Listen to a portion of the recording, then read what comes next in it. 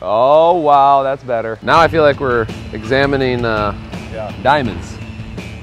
Yeah, like this depth. I like to have a center knurl because I can feel it thick up here when I have it in the front rack. And I also like having a center knurl for the back, for back squats, or you know, whatever you're doing off the back, jerks, whatever.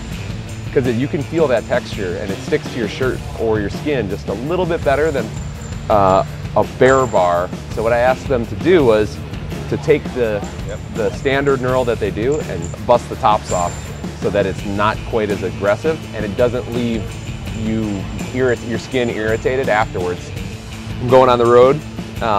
This bar is going to travel with me everywhere across the country, so it's pretty neat that I'll have a bar that's actually mine, that's set up for my body. There aren't any American bars that have a half-depth center knurl